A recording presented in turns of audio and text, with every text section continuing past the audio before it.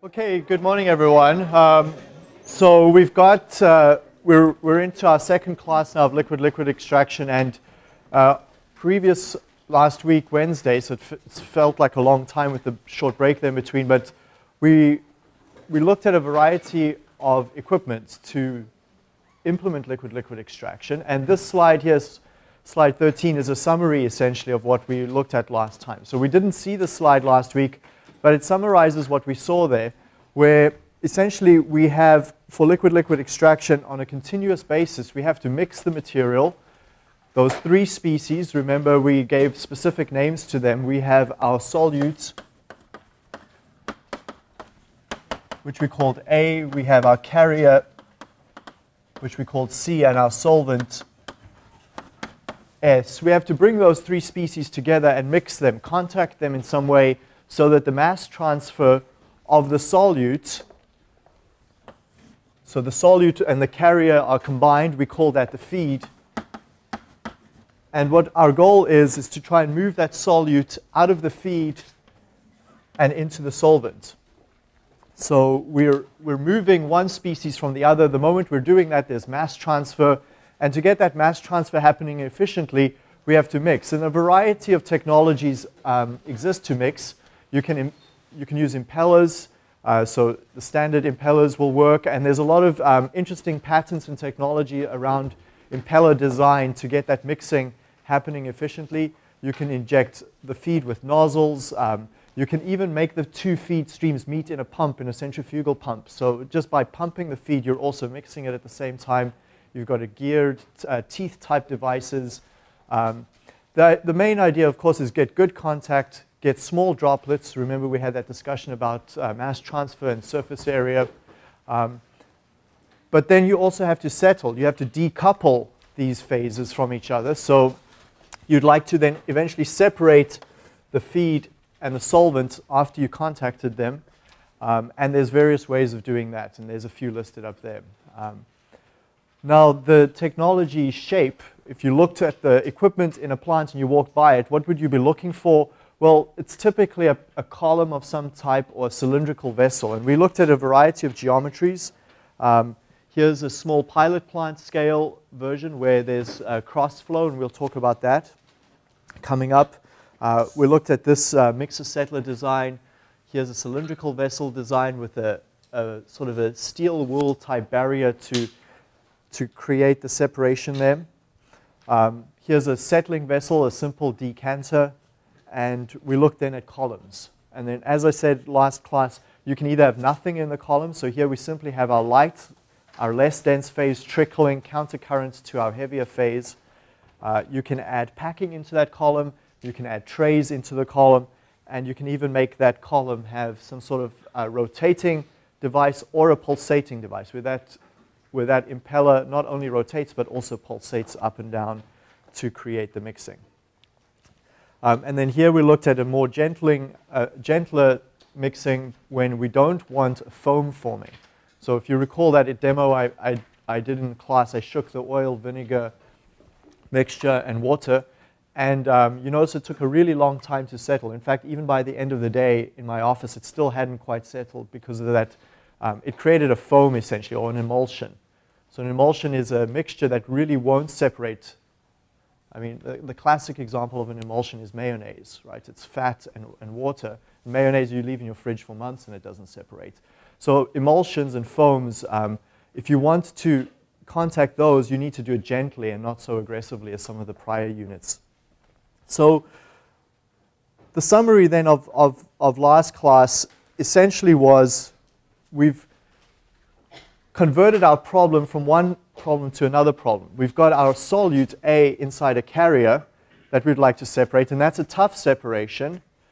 And after contacting, we've moved that solute now into the solvent, but we still don't actually have the solute separate, right?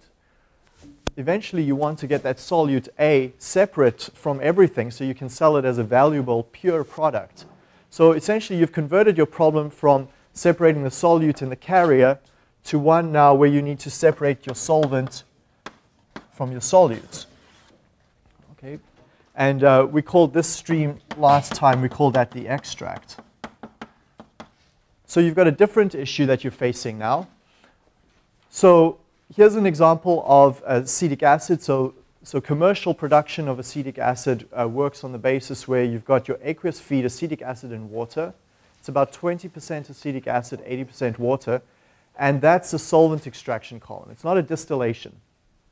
Okay, it's got the same shape. And then here what we have leaving is our lighter phase. Our extract is primarily water. Sorry, it's primarily ethyl acetate, the solvent, and the solute, which is acetic acid. So solute and solvent over there, and my carrier leaves down here. That's primarily a water stream in your raffinate. Now, there will be the other two species present in there as well. This is not a pure water stream, in the same way that the extract over there also contains all three species. And we'll see the equations for calculating the composition of the extract and the composition of the raffinate in today's class. I'll set up the theoretical equations and then we'll actually solve them by the end of the class. So now I said we've got this problem now where we've got the solvent and solute that we need to separate. And what we'll do then is use distillation to do that. So we feed that into the distillation. And essentially what we have leaving here are our two streams. In the bottom we have my solute, acetic acid. And here in the distillate I have my solvent. So ethyl acetate goes off in the overhead, and I recirculate it around as my solvent. So we always recycle our solvent. That's a key point, right? We don't use our solvent once, and then we finish with it. Once we separate my solvent from my solute here, eventually I need to separate these two streams. My solvent is going to go back and be reused and recycled. Okay, so we see that here in this flow sheet. It comes off in the overhead and gets reused out here, my solvent.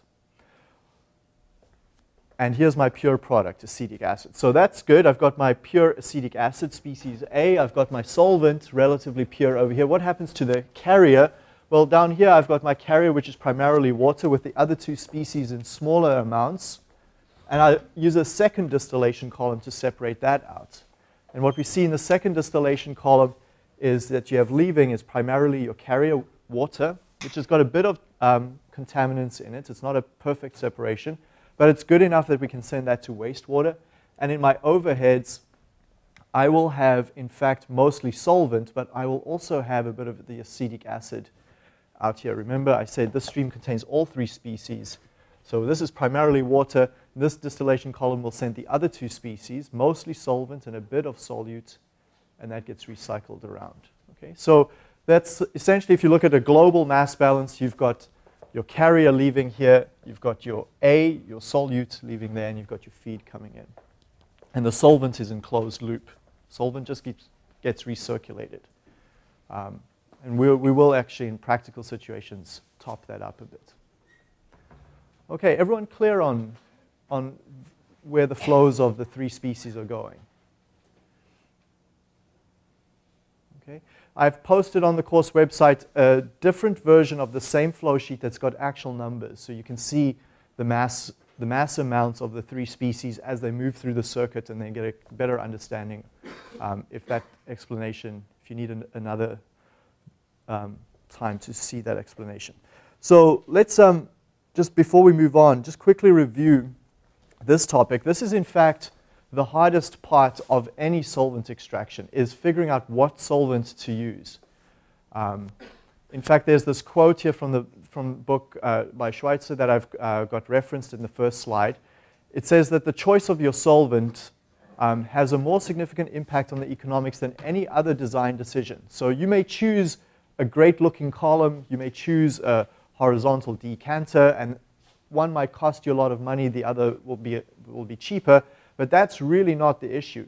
Your main issue is that solvent. That's going to cost you. If you don't pick a good solvent, you're going to lose money in several ways. One obvious way is that the solvent that you pick might not be appropriate, won't actually recover as much solute as you'd like. Okay? So you actually lose the species that you're interested in. But here's some other criteria. Let's just take a look at that first idea here. High distribution coefficient for the solute.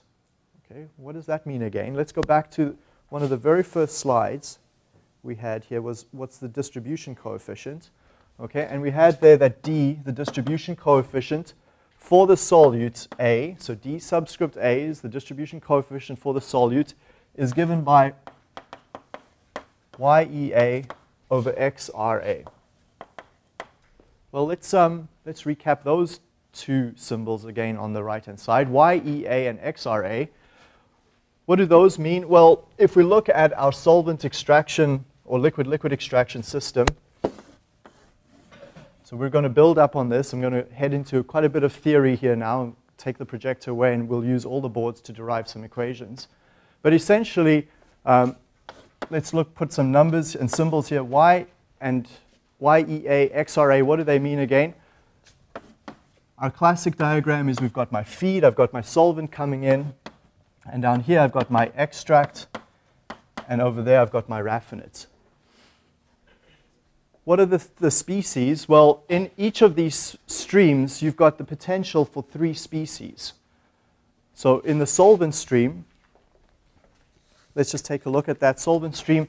You're going to have Y, S, comma S. That's the amount of solvent in stream S. So the first S refers to the fact that this is stream S. The second S refers to the solvent. You've got YS for A, for species A, the solute. Okay? And you also have YS for the carrier. Okay? Now, in your solvent stream, it's going to be mostly solvent and almost 0 or very small amount of A and 0 or very small amount of carrier. Okay. In your feed stream, you're going to have XF, S, the amount of solvent in your feed. You're going to have the amount of A in your feed. And you're going to have the amount of carrier in your feed. Okay. Now, these are mass fractions. And so for every stream, I can write 3 mass fractions for solvent, A, and carrier. So take a careful look here. I'm going to do something on the board. We've got 3 species in every stream coming in and every stream coming out. Solvent, A, and carrier. The sum of the 3 must add up to 1. Okay? So if I specify any 2, I can always calculate the third. So just to save some space, I'm just going to ignore the carrier in every instance. If I've got the A and I've got S, I can always figure out what C is. Okay? The sum of the 3 always add up to 1. In the raffinate stream, I've got the same idea, 3 species, but let's just report XRA and XRS. And in the extract stream, I've got YEA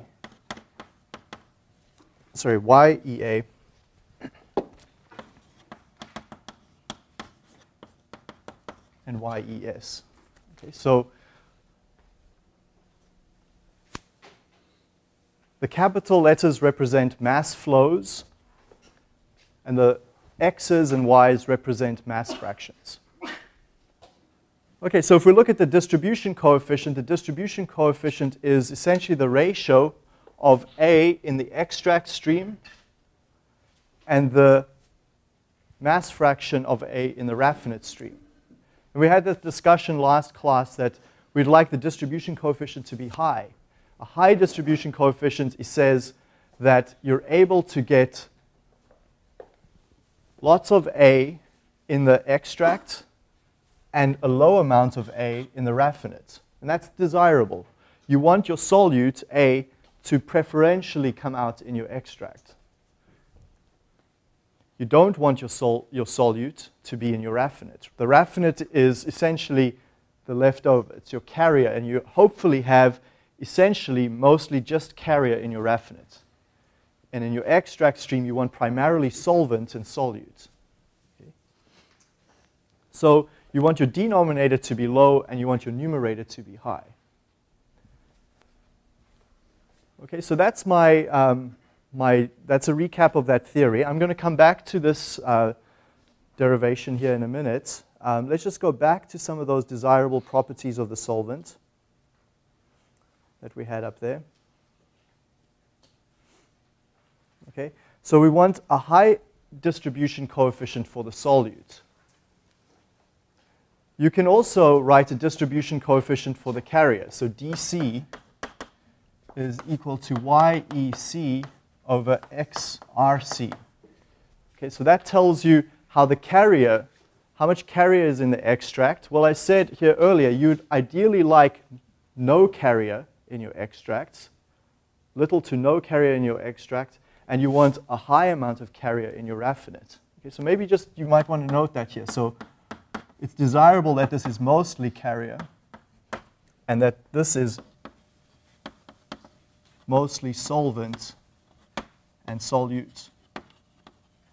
Okay, so perhaps make that note for yourself that this is the ideal situation. And if you can pick a solvent that will give you both of these two together, so a solvent that really picks up the solute and a solvent that does not pick up the carrier, that's a great solvent to have. Okay? So you want the solvent to have two features, a high distribution coefficient for the solute. The solvent might also pick up the carrier, but you'd like it not to. Okay? And the combination of those two ideas is selectivity. If you can, what we say then is you want a solvent with high selectivity for the solute. That's essentially the combination of those two statements. Okay. You would also like a solvent that has a capacity to pick up lots of the solute. Okay. So as you can imagine, a solvent will start to extract and take out the solute, but there's a finite amount that it can take up. Right? There's only so much that you can dissolve in that solvent, much the same way that there's only so much sugar or salt that you can dissolve in water before it can't take anymore. So that term is loading capacity. So you want the loading capacity of the solvent to be high. Okay, so those are the primary features that you'd like for a solvent. These others down here are definitely important, but not as important as those first three. The reason why number 4 is important, the volatility difference between the solute and carrier, that's critical because later on you have to separate the solute from the carrier, and you're going to probably use distillation to do that, which relies on volatility differences. Okay, so it's no good having that volatility difference be close, and then you have it, essentially what you've done is you've got a good separation here, but a tough distillation afterwards. Ideally, you'd like a good separation here in the liquid-liquid extraction and an easy distillation afterwards as well. So you've picked your solvent to have that feature. You want your solvent to have good density differences, so it will separate by gravity. Again, the idea of mixing and settling then. You want the solvent to be stable so you can reuse and recycle it. So some solvents will degrade over time. You don't want that solvent to interact with the material of construction and then corrode it. So some solvents will corrode certain metals very strongly. So picking a solvent that has these features as well as this inert property is important. Low viscosity, low surface tension to maximize mass transfer. You obviously, the safety issue should be actually right on the top of the list, non-toxic, non-flammable solvents, though many accidents have occurred in the past, and I'll show you some slides at the end of the course where that can lead to some serious damage when you've got a solvent that lets vapors off, and those vapors can be breathed in by operators and engineers and other people in the neighborhood, and flammability is another critical issue. So picking a good solvent for those reasons, and then obviously cheap, easily available, compatible, and doesn't foam or form emulsions, so are fairly self-explanatory. Okay, so a tough problem. It's not always obvious which solvent to pick, and there's books, entire books that just dedicate themselves to giving the properties of solvents with solutes and carriers. Okay, so let's assume then for the rest of this course that we've got a reasonable solvent, but that just illustrates the complexity with that choice. Now here's where I'm heading, and let's just take a look at this for a minute. So where we're going with this next section is we're going to want to derive some balances around this unit so we can tell how well it operates. Okay? So before we start that, I'll just make a note here that capitals, for example, capital F, those are mass flows. For example, it would be something like kilograms per hour. Okay, and lowercase, those are mass fractions. Okay. And we'll always have that the three mass fractions add up to 1. So for example, XRA plus XRS plus XRC equals 1. So I've not written the carrier mass fraction here to save some space, but you can always figure out what it is. Then the next important point in this derivation is to recognize that at steady state, inside this tank, so if you want to visualize this as a mixer-settler, we've got a mixing stage, we've got a settling state, there's a mixture inside there. And the mixture has a composition and a mass as well. So inside this vessel, there's a capital M, the mixture mass. And the mixture has a composition which we'll call XMA and XMS.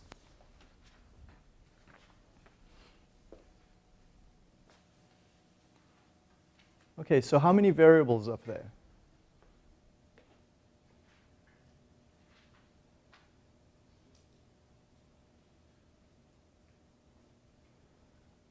Okay, this is not a trick question. And how many variables? 15, okay. 3 variables on every single stream. So the mass flow and 2 mass fractions. And we've got that 5 times. S, F, R, E, and M.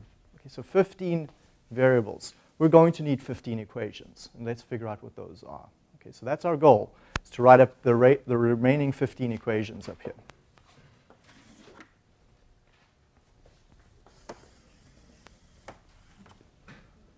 Okay, let's figure them out. What might be the first one?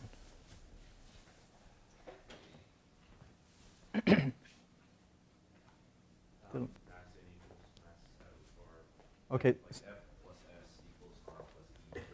S plus F. Okay, 14 more to go.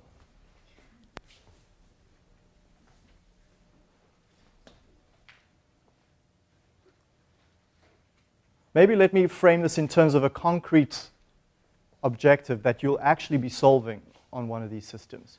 Your goal is, when you're solving one of these systems, is to figure out pretty much how much A is in the raffinate and how much A is in the extract, right? That's really, if you think about it, how well is the system performing? That's your goal.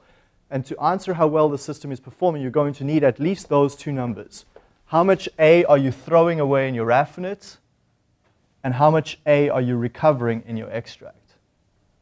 Okay. So those are really our ultimate unknowns. Yeah. Could you also do a mass balance for each, like for the solvent, like in each stream, and then the solute in each stream? Okay. So let's do so this is an overall mass balance. Let's do a solvent balance.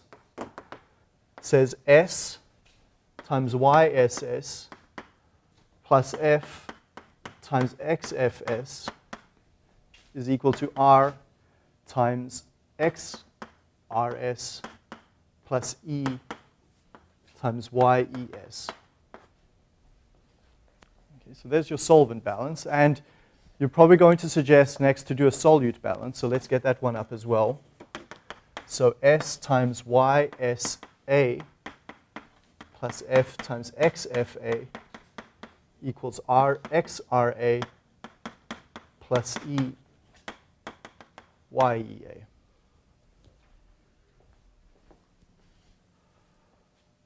Okay, so a solvent balance and a solute balance.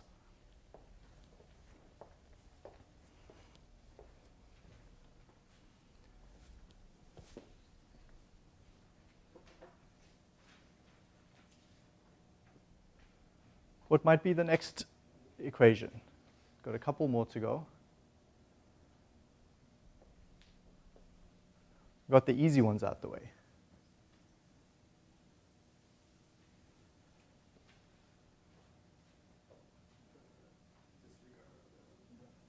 Okay, so maybe what I will have you do is discuss this with the person next to you. Also think of realistic assumptions in the system that will help essentially create equations for you. Okay, so discuss that with someone next to you. What are realistic assumptions on these numbers? What other equations might there be? I'll give you a minute or two.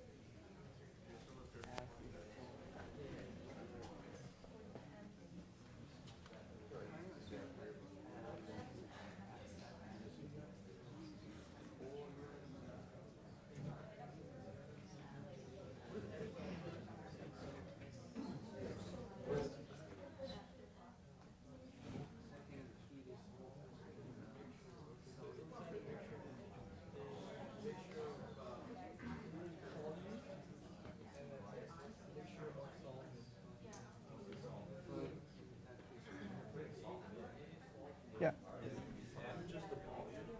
It's a mass. Right? So all the capitals are masses. Can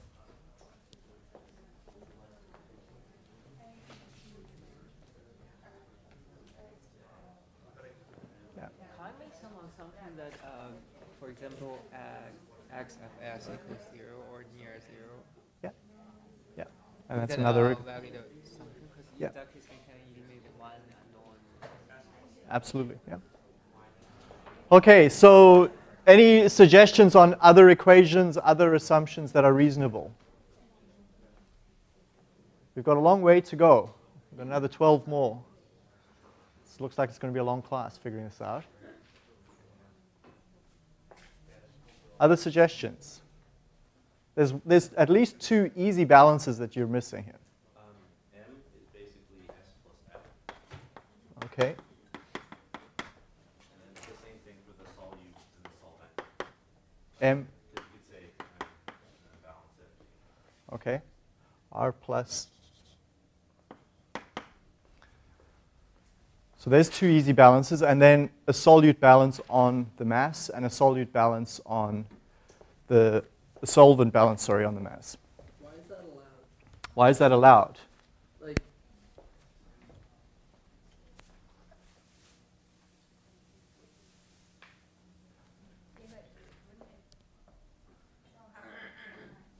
well, I was thinking M's not the same thing as S. Like, M's just a mass. So you Okay. need to add So at time steady to it. state, what's happening at steady state? Like, the flow rate's the same. Okay, so let me just put fake numbers on here. That might be 40, that might be 60. So what's M? Okay, so at steady state, you're putting in 40 kilograms an hour of S, 60 kilograms an hour of F. So in steady state, what's this fictitious mixture, which doesn't really exist, but you can create it as one for working with the system, is 100. Depends on the size of the vessel, okay, but that's the true mass. But what you can see is almost like, think of it at least as a moment in time as a batch. You've got 40 kilograms an hour contacting 60 kilograms per hour coming in, okay? So there's a bit of a conceptual leap here, but what I'm wanting you to think of is just take a moment in time, a snapshot, and freeze the system, and you've got 40 coming in the S, 60 coming in F, and the mixture M, so let's call it a mixture M, is then the sum of those two. And then it might be leaving here that this is 70 and that is 30, because you've got no accumulation. Okay? So that mixture contacts, and the mixture, we've got the overall mass balance, but you can also do a mixture balance for the solvent and the and the solute. Okay. Now, so I'll write that up. Let's just write up the mixture balance. So M times XMA is equal to S times YSA plus F times XFA. So that's your solute balance on the mixture. And then you've got the same balance on the solvent. So M XMS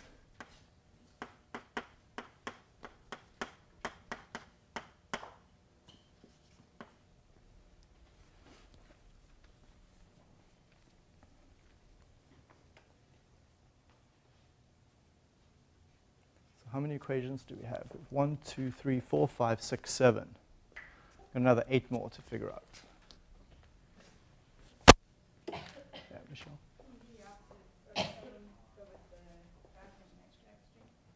Yeah, we can do write up 2 more for the raffinate and extract stream.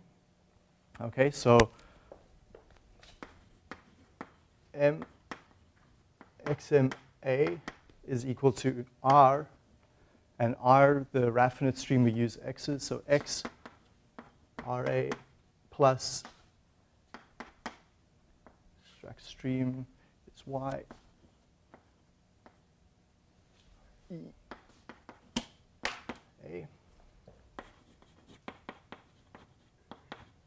And then a solvent balance in the mixture resolves as the solvent leaving in the raffinate, XRS, and solvent leaving in the extract, YES. F equals R plus E, Y, E, N. F equals R. Sorry, what's that coming from? F? Yeah, so F equals R plus E, Y, E, N. So E, Y, where is that from? So your feed is your raffinate, and then the solute that goes into your extract. But so F is a mass flow. So let me just write it out.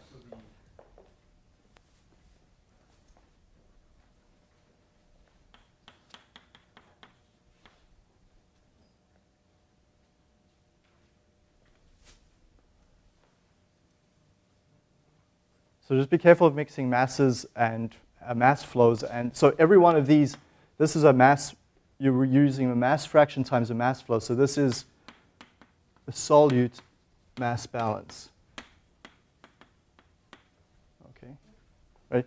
So, and whereas this, like something like F plus S equals R plus E, that's a mass balance overall. So it's an So just make sure that you got that distinction.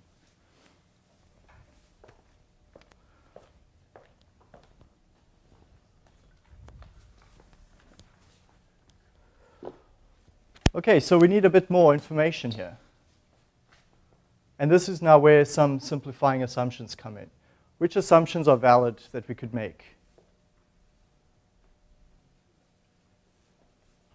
Or at least information that we'd have to specify. Yeah? Sorry, XRS, there's no solvent in the raffinate? Yeah? Okay, so it's probably not reasonable to put any assumptions on the output streams, right? Because the output streams are a function of what happens inside this tank. We can certainly make assumptions on the incoming streams. Okay, and what might those be? Michelle?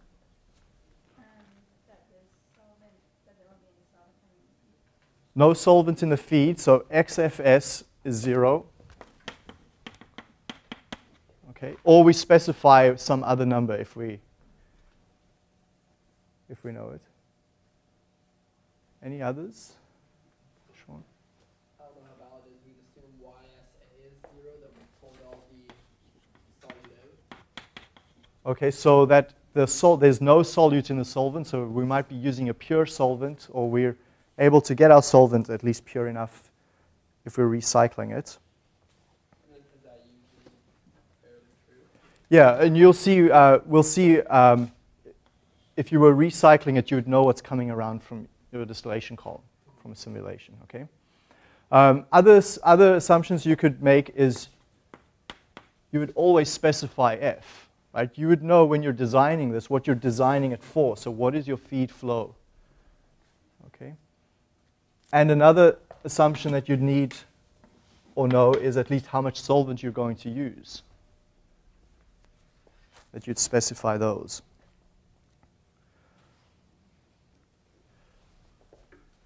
You would also specify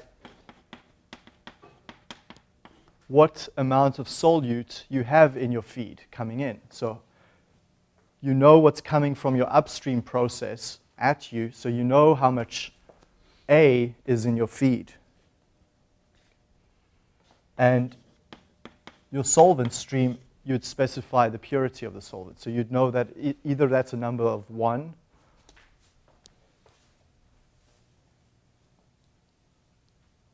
okay. So where are we at here? We've got 1, 2, 3, 4, 5, 6, 7, 8, 9, 10, 11, 12, 13, 14, 15 equations. Can we solve this? No. There's some redundancy here. Okay. What you're starting, we see some redundancy here in these two equations.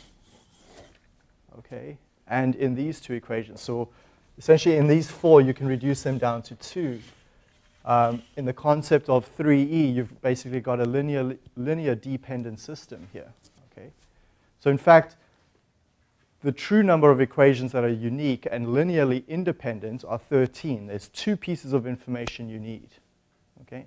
And the 2 pieces of information we need come from a phase diagram. Okay, so you'll remember, let's take a look at some of that. I'm going to have someone else teach that to you because they've done a better job of it than I can. Okay, so this is a video. It's on the course website. And essentially what we're going to do is you'll recall these triangular diagrams that you've learned about in chemistry, right? So we're going to, this video is a recap of what these triangular diagrams are about. Just to perhaps while this, okay, the projector's here warming up, essentially you'll recall from this diagram that you've got your 3 species. And by convention, we'll put A at the top, okay? So in this video, we've got acetone at the top. Acetone happens to be my solute, and it happens to also begin with A, but that's coincidence. We'll normally put A at the top, our solute. And then on the left and the right, we'll put our carrier and our solvent. And those can interchange. So don't learn patterns in this drawing. Just you have to learn what's actually going on in the drawing.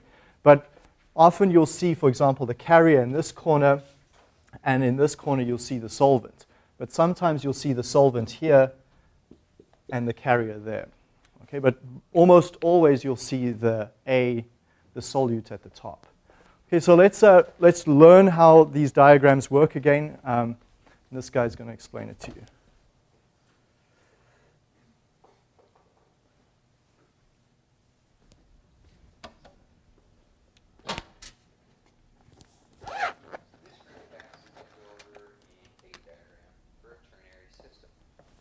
So we could take something that's partially miscible, 3 species, water, acetone. We can represent them here by this triangular phase diagram. All right. Now Everyone, it's important to notice that this particular phase diagram is for a system where the temperature is 25 degrees Celsius. Now, 2 things could happen when we mix these 3 species together in a liquid form. 1, they can remain as a single phase, or 2, they can separate into 2 phases. And this all depends on the amounts of each species in the solution. For example, if we were to make a solution that we'll call solution A, we'll say that it is 70% acetone, 10% water, and 20% NiK. We can plot exactly where the solution is in the phase diagram. We use a highlighter to do this. You can see that as we increase up towards acetone, the top of that triangle would represent 100% acetone solution. So 70% would be somewhere along this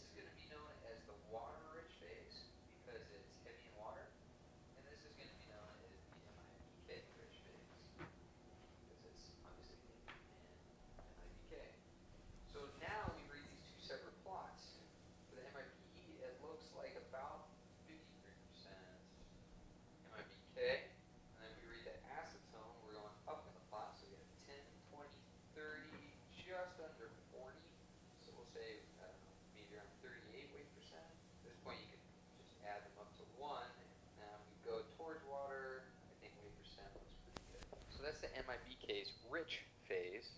The water-rich phase. Okay, so I'm just going to pause it over there. Everyone clear how the 53, 38, and 9% is read off the plot? Okay, so if MIBK, you can't see it here, it's been cut off. MIBK is your solvent, and water is your carrier. We say that we've got these two streams splitting out in equilibrium from each other, one of which is your extract, one of which is your raffinate. Which one is which?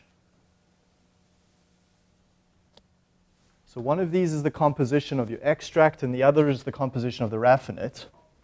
Which one is the raffinate? Which one's the extract? Just take a minute to think about it. Recap what the definition is for those two.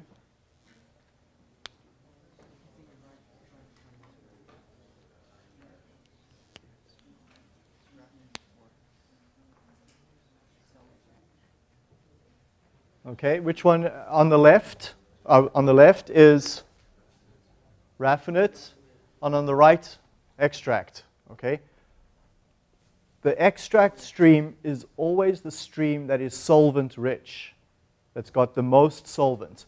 So if we look at the solvent, MIBK, it's 100, 90, 80, 70, 60, 50. It's somewhere, as shown here, 53% MIBK. There's 53% solvent in this stream. This stream leaving over here only has about 10% solvent. Okay, so this stream is far, far less solvent. There's more solvent. That's the extract. Therefore, the other one's the raffinate. Okay? If I switched this diagram and I made it a mirror image for you, put MIBK over here on the left and water on the right, extract and raffinate switch sides as well. Okay? So don't memorize that extract is on the left and raffinate's on the right or the other way around. That's never going to hold. It's not a good way to learn it. So use the definition of extract, that that's the stream leaving that's got rich in solvent. Okay, so then I'll just let the guy continue on. We just go to the other side, and we're going to look, it's about, I'm going to say 67% water, and then we go up towards acetone, so it's about a little higher than 25, somewhere between 25 and 30, so we'll say 28 to 40% acetone. That leaves us with 5 to 8% K, which is right around that line, so that looks pretty good.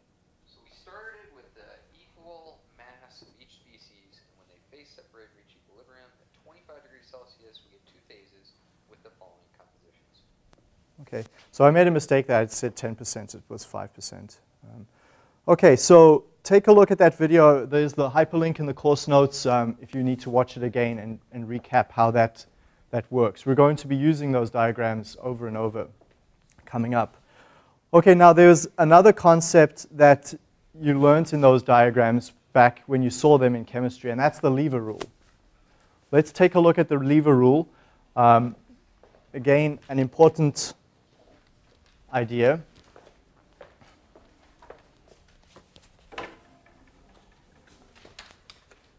Oh, thanks. So the lever rule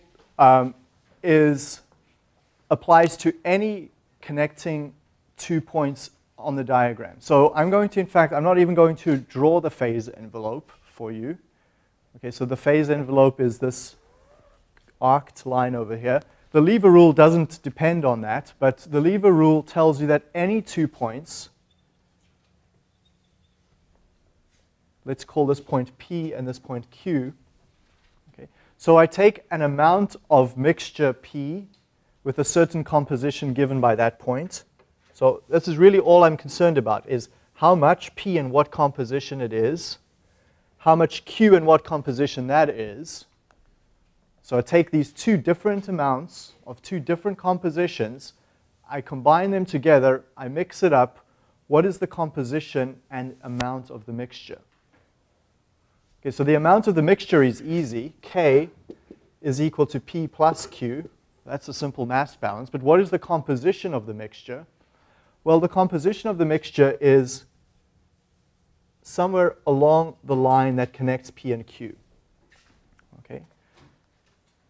We know that it's going to be somewhere along that line, we just don't know where. So let's put it over there. I'll just call it K for now. How do I know K is at that location, specifically that point, is what the lever rule tells us. The lever rule says that length, let's use this notation here, pk over length kq. So the ratio of these two lengths, so I hop once to point K, I measure another time from K to Q, I take the ratio of those two lengths in millimeters or whatever units, and that ratio is equal to the ratio of the masses that I combined. So I'm just going to continue this equation is equal to the mass of Q over the mass of P. Now you'll notice something interesting. If you just read across the numerators, you must always see the three letters, P, K, and Q on the numerator.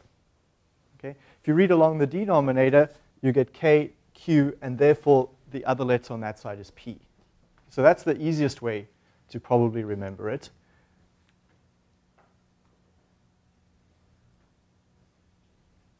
Okay. So I want you to think about this. This is actually, if I ask it to you this way, find where point K is, you can write out this equation and find point K, because you know the mass of Q, you know the mass of P, and you'll find point K so that this ratio of the lengths pk to kq give you the same ratio as on the other side. Now I'll show you a little shortcut, because that's really tedious. The little shortcut is you could also write the following. Length of pk over length of pq is equal to what ratio of masses? What's on the numerator? Mass of Q. What's on the denominator? K. Okay. So it also works. That lever rule also works in the same way. Mass of Q you know, mass of K you know. The mass of K is just the sum of P plus Q. Mass of the length of PQ you easily measure. You know where P is, you know where Q is, you measure that distance, so you've got it, and then all you need to do is back calculate from that the last length, PK. And that easily finds where K is on that line. Okay? So the lever rule is up there as presented. This way, though, requires you to measure two lengths to figure out where K is. This particular version of the lever rule, same idea, just requires you to figure out once where point K is. Okay, so that's a little bit more useful and a lot faster in a test or exam. Obviously, all of this presupposes you have a ruler with you in a test or exam. Okay, so please make sure you do that for the final exam. Okay, so we'll continue this example in class tomorrow and with some practical numbers.